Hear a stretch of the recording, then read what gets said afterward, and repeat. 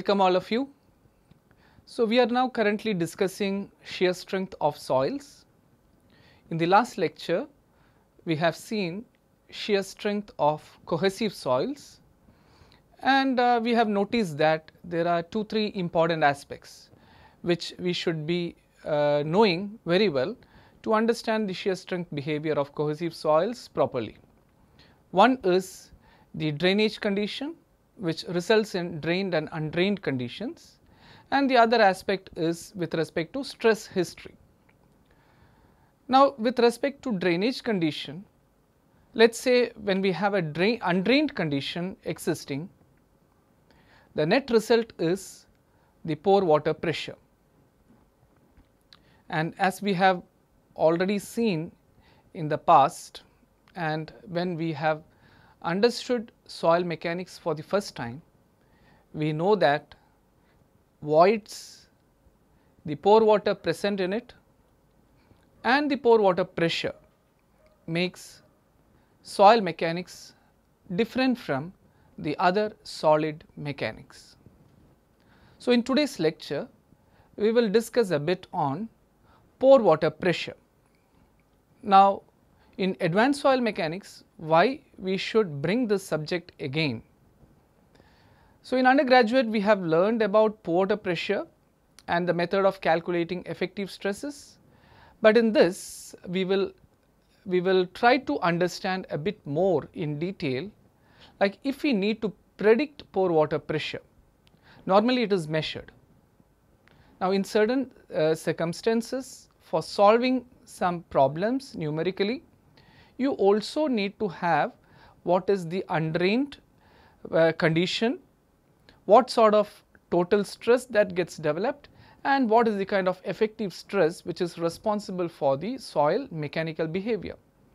If that is the case, we also need to have the knowledge of pore water pressure. So, we will get into some details of pore water pressure, the method of prediction of pore water pressure, and certain other aspects which are very relevant for module 3 and module 4. Again, we are building up the platforms. In all these subsequent lectures, what we are doing is we are building platforms for a better understanding of module 3 and module 4. So, let us start with pore water pressure. So, importance of pore water pressure.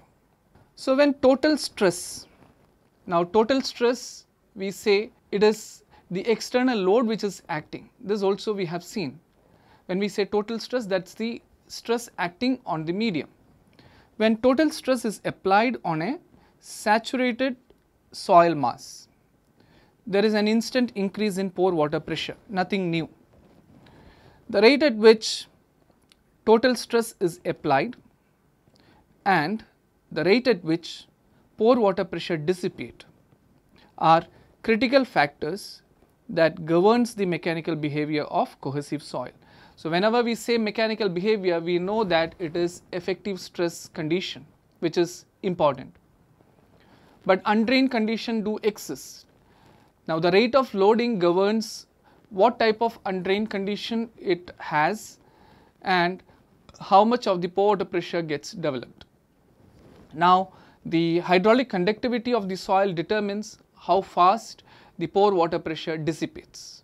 Now, these two jointly determines what will be the effective stress which is gained in the soil at a given time, and what will be the equilibrium effective stress and when it is going to reach, because all these factors it influences the mechanical behavior or the stress strain behavior or the strength of the soil.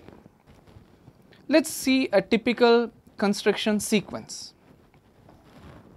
Now, for comparison, I have placed the drained response as well, where the soil drains fast and there is no possibility of development of pore water pressure. So, the first figure represents how total stress changes. That means, let us say there is a construction that is happening, there is a foundation and there is a building load which gets added up, or maybe an embankment load which gets added up. Now, what happens? The total stress increases with time. So, this is the pattern in which the total stress increases. Now, what is the instant response when a soil mass, a saturated soil is loaded? There will be pore water pressure. Now, since this is a completely drained response, you can see that there is no development of pore water pressure. So, it is at 0. So, this can be treated as 0. Now, it remains same. Now, what will be the change in effective stress? Since this is 0, whatever is the total stress, that will be the gain in effective stress, as you can see here. So, delta sigma dash is equal to delta sigma. This is at equilibrium, but any point along the curve also this is satisfied, because it is a drained response. Similarly, there is a volume change has happened, and this is a typical compression case where it compresses and it follows the same sequence as that of the loading. Now, let us see the undrained response. Let us say that this is the increment of total stress, this is the loading, and after this particular point it remains constant. So, let us see what happens for pore water pressure. In the case of pore water pressure, this is the instant response. Now, this is an undrained response where water is not allowed to drain off fast. So, there will be a mounting of pore water pressure. Since it is saturated, there is an instant capture of delta sigma in terms of delta u. So, whatever is the change in total stress, that remains same in the case of pore water pressure up to this particular point T. Now, for us as a layman, there is no further change in total stress, that is, there is no further change in loading. So, as a layman, one would always understand, okay, we have already completed the loading on the soil mass. Till now, nothing has happened to the system. So, there is nothing to worry. Now, this aspect gets defeated when you know or when you learn soil mechanics.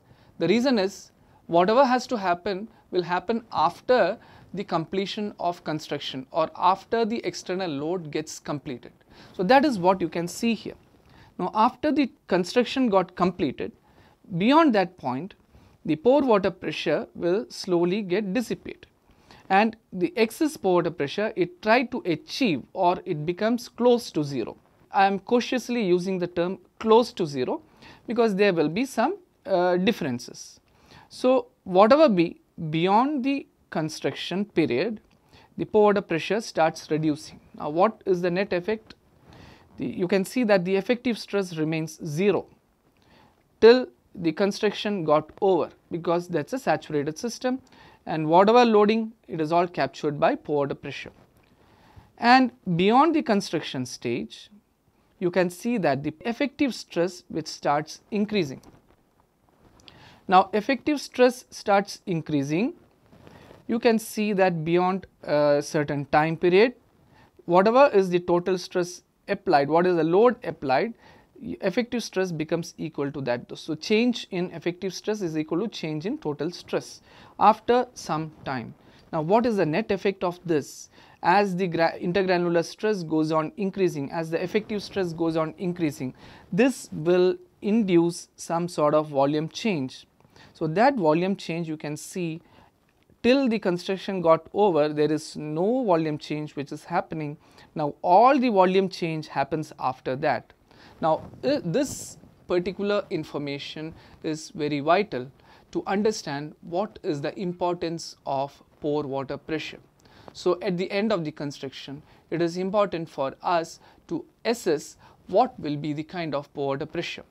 Either it is measured or it is estimated. Now, it is not possible to measure always, because instrumentation for us is pretty costly. Only in very, very important projects, instrumentations are done and it is monitored. But in normal cases, to understand the effect of pore water pressure, it is not always possible to measure it. Rather, it is estimated, and that is the whole crux of today's lecture, that we will try to see how we can estimate pore water pressure. This is what I am summing up.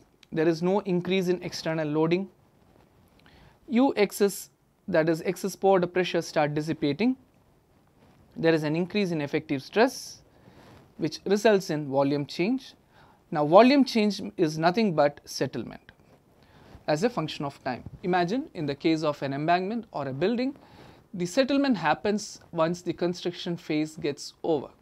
So, if we do not anticipate the kind of pore water pressure, if we do not estimate the kind of pore water pressure that we anticipate in the field, which is dependent on the soil characteristics, then we may end up in trouble. That is why there are lots of failures that has happened in terms of settlement.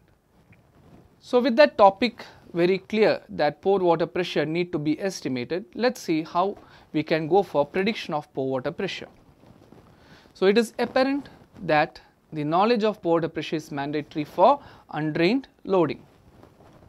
Change in pore water pressure delta U with change in total stress is necessary for different projects like water retaining structures, where it is bound to be undrained and pore water pressure keeps changing. Prediction of pore water pressure with different loading conditions are necessary for what? To define the effective stress, and then effective stress dictates what is the mechanical behavior of soils. Loading conditions are in terms of total stress change, that we have to keep in mind whenever we say loading on a soil, that is always expressed in terms of total stress. Now, total stress change can be in terms of hydrostatic, which causes volume change, and deviatoric, which causes shear failure. Both are important. Pore pressure develops for each of the loading stages. The concept of pore pressure parameters were introduced for predicting excess pore water pressure under different loading conditions. So, the bottom line is we will be introducing something known as pore pressure parameters for predicting the excess pore water pressure corresponding to whatever is the loading condition. Now, those who have understood this concept of pore water pressure parameters, still I would suggest that you go through this in detail, because this chapter and this discussion is important in stress paths as well. So, having known that pore water pressure parameters are important, let us see Skemptons pore pressure parameters defined A and B. And this is an age old paper in 1954. It is published by Skempton, the pore pressure coefficients A and B in geotechnique in 1954. But over all these periods, I think this still remains a fundamental aspect in many of the soil mechanics problem. So, it is important for us to know what was the genesis or where it all started with. So, Skempton's pore pressure parameters A and P becomes very important. There are different variants of this, but the concept remains the same. An increase in principal stresses, which is defined in terms of, that is total stress and external load whatever be, that is defined in terms of principal stresses. So, any increase in principal stresses results in delta U under undrained condition.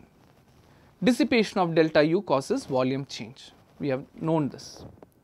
Now, for deriving this A and B, we need to do some indirect approach. Let us see what it is.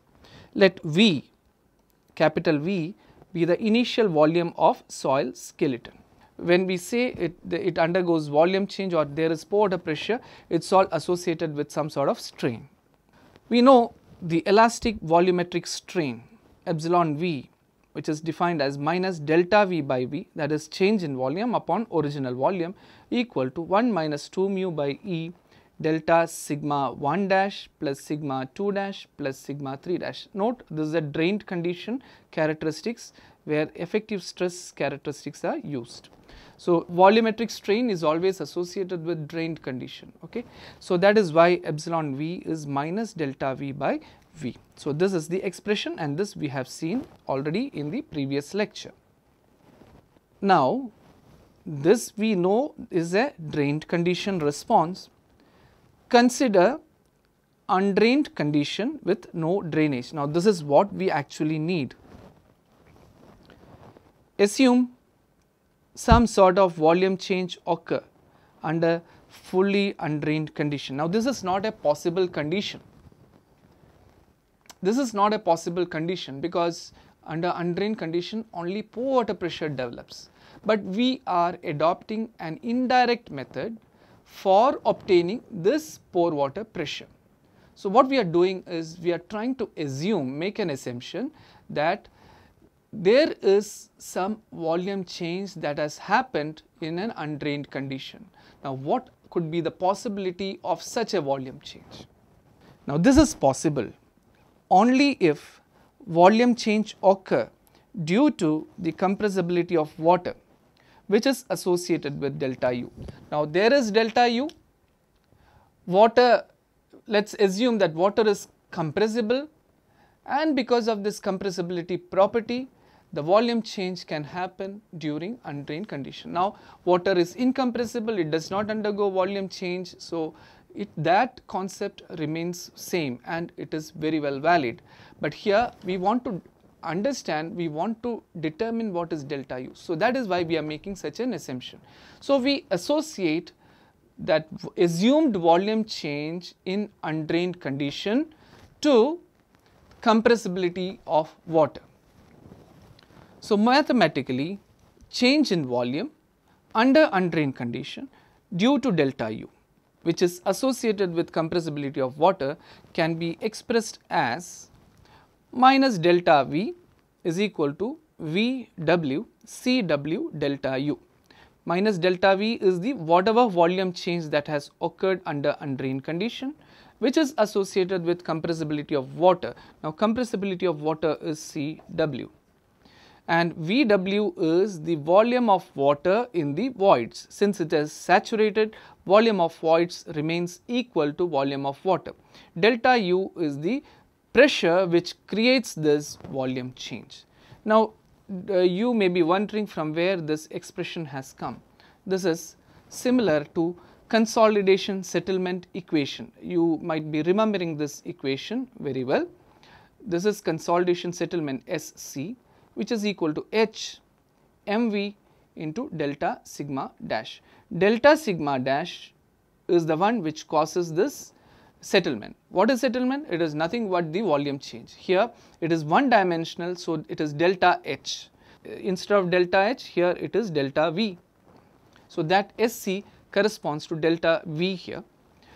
H is the original height. Here it is what is the original volume, and here we are associating the volume change to only the compressibility of water. So where is water? Water is in voids. So volume of water, which is equal to volume of voids, becomes the original volume. So H corresponds to volume of water here. MV is coefficient of volume compressibility in consolidation. The same property which represents compressibility of the soil skeleton, here it is CW, which is exclusively related to compressibility of water.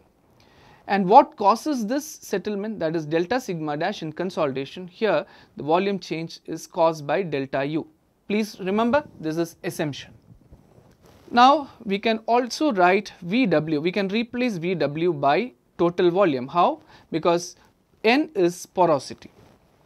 N is the porosity, CW is the compressibility of water, and N porosity is equal to volume of voids upon total volume, which is equal to volume of water upon total volume. So you can always write N into V, that is VW is equal to N into V. So that is what has been replaced here. So we can write minus delta V by V is equal to N CW into delta U. Now this is already obtained in the previous slide. So if we equate these two, N CW delta U is the volume change that has occurred. We are now trying to equate these two.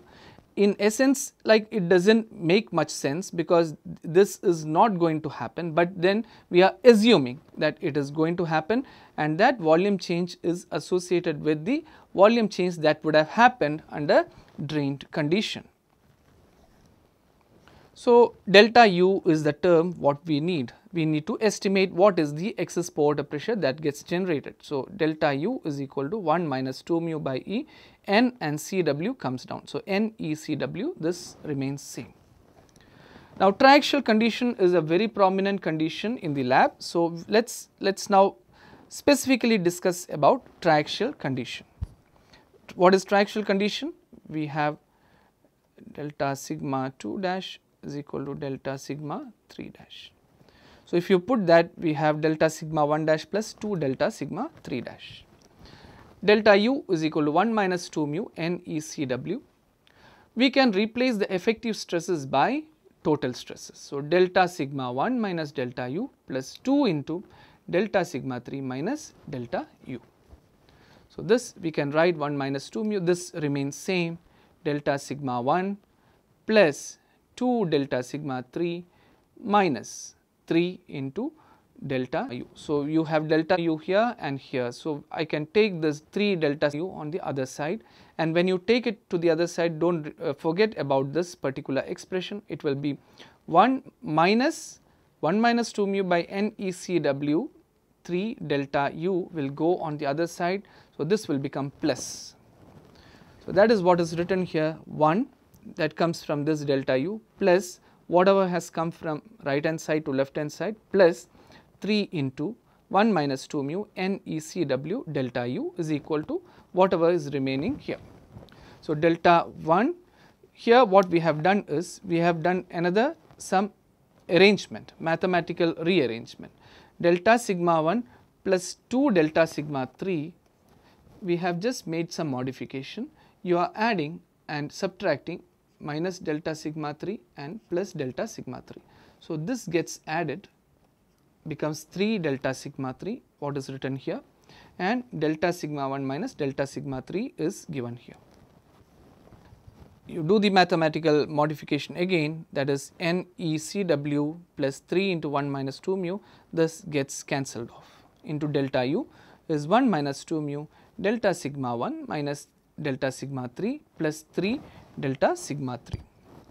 So, delta u will be equal to 3 into 1 minus, I am taking this 3 outside. So, 3 into 1 minus 2 mu upon this part comes down n e c w plus 3 into 1 minus 2 mu is into delta sigma 3 plus, so 3 goes outside, so delta sigma 3. So, there will be 1 by 3 of delta sigma 1 minus delta sigma 3. So, finally, we get the expression delta u is equal to 1 by 1 plus n e c w upon 3 into 1 minus 2 mu into this term remains the same. So, I can replace, we will take this e downwards. So, it will become 1 by 1 plus n c w upon 3 into 1 minus 2 mu by e. So, that is replaced by C s. This again remains same. Now, C s is known as compressibility of soil skeleton, which is equal to 3 into 1 minus 2 mu by e. So, the expression for delta u is with an assumption that the saturated soil, first of all it is for saturated soil, it behaves as perfectly elastic material, and this expression corresponds to that. This expression, whatever we have obtained, it corresponds to first of all saturated soil, this corresponds to saturated soil, it corresponds to triaxial condition, and it also goes by the assumption of perfectly elastic. So, these are some of the conditions which are pertaining to this particular expression. So, delta u is due to change in confining pressure, because delta sigma 3 is related to confining pressure in triaxial testing, and change in deviator stress delta sigma 1 minus delta sigma 3. So, there are two components, one due to confinement, the other due to the deviatoric component, both results in delta u. So, the equation for delta u can be written as delta u is equal to b into, that is the whole of this is denoted as b into delta sigma 3 plus a into delta sigma 1 minus delta sigma 3. Now, 1 by 3 is replaced by A, that is 1 by 3 replaced by A. Why? Because 1 by 3 corresponds to strictly a perfectly elastic condition. Now, we will not expect soil to behave as elastic like any other material. So, for generality, so to deviate from elastic behavior, to give that option, we have introduced, Skempton introduced A parameter. So, this equation was proposed by Skempton in 1954. So, A and B are very popularly known as Skempton's pore water pressure parameters. The use of A and B becomes prominent in the subsequent chapters. So, it is important to understand this. So, now the same equation, this equation is written here, and if you take B inside, it is B into delta sigma 3 plus AB into delta sigma 1 minus delta sigma 3. So, B into delta sigma 3 plus A bar into delta sigma 1 minus delta sigma 3. This is an alternate way of representing this pore water pressure, where overall pore pressure parameter A is defined. Now, it is a simple rearrangement of the equation. Now, we will discuss a bit about both these parameters, what are its physical significance. The first one is pore water pressure parameter B, which is given as 1 by 1 plus NCW by CS. Now, let us say the situation is for completely saturated case. If it is completely saturated, now we have assumed water to be compressible, but in fact water is not compressible. So, CW for a completely saturated state when there is only water, CW tends to 0, even though we made an assumption that it is not. So, that whole assumption was to correlate for obtaining delta U. So, if there is no volume change which is going to happen, then what is going to happen? So, that was the kind of logic which was used. So, when for fully saturated case, CW approaches 0 and hence B value will be equal to 1. So, this clearly indicates for a fully saturated system B is equal to 1. Now, what is happening to partially saturated soil? So, the same expression, instead of CW it becomes CF, where CF is called compressibility of pore fluid, which includes both water and air. Now, it becomes more compressible, it is not equal to 0 because the contribution of air is there, which is highly compressible. So, 1 by 1 plus NCF by CS. Now, what is happening? This component is no more 0, it is an appreciable amount. So, in partially saturated, this is what it is, UA, the pressure is more, UW, which is held in the pores, the pressure is negative, that is U is 0 and UW is negative, that we call it as negative pore water pressure or soil suction, and UA is greater than UW. The compressibility of the whole system is now more than 1 and it is appreciable. So, CF is very much greater than 0 due to high compressibility of air. Now, what is the net result because of this? For example, it is a dry state, completely dry state, CF is only due to the contribution of air. This will be exceptionally high quantity. Now, if this is very high, the whole of the B comes down drastically and it will be very much close to 0. So, that is what is written here. For dry state, B value is 0 because CF, this denominator becomes very high. Now, as saturation increases from dry state, as the saturation increases, the B value also increases. By the time it reaches fully saturated, B is equal to 1. So, the range of value of B is in between 0 and 1, where 0 indicates dry state, 1 indicates saturated state. B parameter hence can be used to represent soil saturation. So, this parameter B is a very good indication of saturation. Now, as the confining stress increases, air expels or it gets dissolved in water, saturation increases and B value increases. So, this is a very effective way of using B parameter for ensuring the saturation of triaxial soil sample. We all know and we have seen in triaxial testing, the first procedure is after mounting the soil is to get it saturated, because conventional triaxial testing we discuss only about saturated soil. So, you need to saturate the soil first and we need to know whether it has actually got saturated. Now, B parameter, which comes from Skemptons pore pressure parameter, is used to check whether the soil is saturated or not. This will become clear in the subsequent slide. Now, let us talk about pore water pressure parameter A. We have already seen A is equal to 1/3 for perfectly elastic case and triaxial loading. Please note, this is also important. Whatever we have discussed as Skemptons equation is with respect to triaxial loading. But we know soil is not perfectly elastic, so 1/3 is not valid always. So, that is why it is replaced by A. A parameter changes with loading or with increase in deviator stress. That means there is a variation of A with loading which takes place. So, there will be initial A. So, before the starting and during the loading A changes, and finally there will be at the failure condition there will be a value of A which is denoted as AF. So, AF is the A parameter at failure. Now, the value of A is also influenced by stress history depending upon whether it is OC or NC. Normally AF varies between -0.5 and 1.5, that is what has been observed in the lab.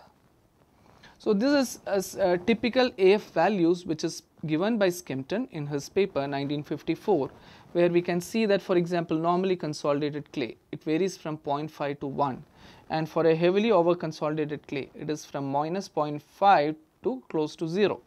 This clearly indicates that the stress history of the soil influences the parameter A, and with loading also the A will change, because it is A is associated with deviator stress and deviator stress keeps changing. So, the A value also changes. So, now delta U for different stages of loading in a triaxial compression testing. So, we have discussed about triaxial condition here. So, let us see how delta U develops for different stages of loading. So, the first stage is confining stage. Soon after saturation of the soil sample in triaxial testing, we go for confinement, application of confining stress. Now, if it is an undrained condition, how pore water pressure develops, that is what we will see now. So, this is a typical triaxial sample, and delta sigma r is the confining stress, where delta sigma r is equal to delta sigma 1 is equal to delta sigma 3. It is an all round stress condition, only volume change happens. Now, if it is an undrained condition, volume change will not happen, but pore water pressure increases. The excess pore water pressure for confining stage is represented by delta UC. So, substituting this in the equation of Skempton's equation, we can write delta UC is equal to B into delta sigma 3 is very much there, that is the all round pressure, plus A into delta sigma 1 minus delta sigma 3. Now, this is equal, so it becomes 0. So, B is now equal to delta UC by delta sigma 3. Now, this is where I told it can be used to check whether the triaxial sample is saturated or not. When will it be saturated? When B value is equal to 1. So, if you have done saturation, if you have done the triaxial testing in the lab, you would have definitely looked for B value. Now, how B value represents 1? Now, if for a fully saturated condition, what happens is, whatever is the increase in delta sigma 3, that will be fully reflected by delta UC. If there is some amount of air present in the sample, whatever is the load that is applied, that is delta sigma 3, what is the total stress which is applied, delta sigma 3, it will be partitioned between pore water pressure delta UC and some volume change that happens because of the expulsion of air. So, it is not 1:1. Hence, delta UC will be always less than delta sigma 3. So, B value will be less than 1. and that is how it is. So, if you improve the saturation and the whole of the pores are filled with water, whatever delta sigma 3 is applied, that will be reflected as delta U. But it is very hard to get the value 1, but it will be close to 1. Anything above 0.9, 0.95 can still be considered a saturated sample. So, after completing the confining stage, then we go for the deviator stress, that is the loading stage. Now, here please be careful, this is the soil mass to which delta sigma 3 was already applied. So, the all round stress is there. Now, you start increasing the axial load, which is delta sigma 1. Now, here in the loading stage, delta sigma 3 remains constant, or sigma 3 whatever has been applied in the beginning is not changing in the loading stage. So, delta sigma 3 there is no change in the all round stress. So, this becomes 0. So, whatever axial load you are applying, that itself will be delta sigma d or delta sigma 1. But the concept of delta sigma d is what causes failure in the triaxial soil sample. Now, what stress causes failure? Whatever axial load that has been applied, delta sigma 3 was already existing before. So, whatever is causing failure is the total load minus whatever has been applied onto the sample minus this whatever was there initially, that is delta sigma 3. So, that is how it becomes delta sigma 1 minus delta sigma 3. This sigma d is very much valid for the failure condition, but here in this case we should know that whatever is the axial stress that we are applying, that is delta sigma 1, and that remains delta sigma 1 because there is no increment in delta sigma 3. So, delta sigma 3 is equal to 0, and hence delta ud is equal to B, that is the pore water pressure corresponding to loading stage or deviated stress stage is B into delta sigma 3 is 0 plus A into delta sigma 1, delta sigma 3 is 0. So, that here in this case it is saturated, so B is equal to 1. So, you can write AF, that is the A parameter at failure, is equal to delta UDF by delta sigma 1 F. So, this both corresponds to at failure condition. What is the delta sigma 1 at failure and what is the pore water pressure at failure. So, AF is defined. So, the final stage is the summation of these two, which is delta UF. So, you have delta sigma 1 and delta sigma 3 acting, and total pore water pressure at the end of the stage is equal to the one which comes from the confining stage and the one which comes from the loading stage. So, the parameters A and B are determined in the lab for the condition simulated close to field problem. So, if you want to apply this for estimating the pore water pressure corresponding to any given geotechnical problem, we need to understand what is the A and B parameter. B is not important, A is important. What is the kind of A parameter corresponding to that soil for that particular field condition. So, this is a typical variation of A parameter for with respect to stress history. This we have already discussed what will be the kind of stress strain response. This is a strain hardening and this is strain softening for NC and OC. For corresponding to NC, for an undrained condition, the pore water pressure will be positive. So, this is positive. Whereas for OC, there will be initial compression for OC in the volume change, that corresponds to a positive pore water pressure in the beginning, and then it comes to negative. For OC, because OC tends to dilate. So, those which tends to dilate will try to suck the pore water inside. So, that is negative pore water pressure. So, that is given here. So, pore water pressure will be negative for OC or it keeps on reducing. So, correspondingly the A parameter for NC, you can see that it will reach close to 1 at the end of the test for NC, and for OC it will become progressively negative. So, you can see this close to minus 0.5 for OC. So, to summarize this chapter, it is pore water pressure prediction is important for studying the undrained behavior of cohesive soil. Skemptons equation with parameters A and B can be used to predict the pore water pressure as a function of change in total stresses. This pore water pressure equation corresponds to triaxial condition that we have already seen, and it is estimated in two stages, one corresponding to confining stage, the other one is loading stage. Pore pressure parameter B represents soil saturation. For fully saturated, B is equal to 1, completely dry, B is equal to 0. So, B parameter helps to assess saturation of triaxial soil sample. Parameter A changes with loading, and A value at failure is considered as AF. A parameter is influenced by stress history of soil.